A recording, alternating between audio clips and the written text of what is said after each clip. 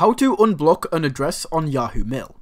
Now, this video is going to be a complete step-by-step tutorial, so if you follow along, by the end of this video, you will be able to unblock addresses on Yahoo Mail.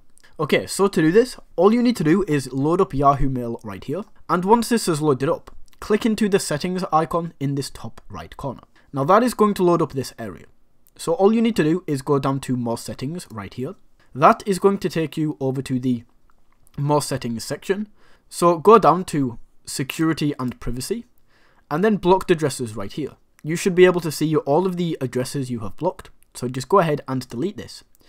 And because that has now been deleted, that is how you can unblock addresses on Yahoo.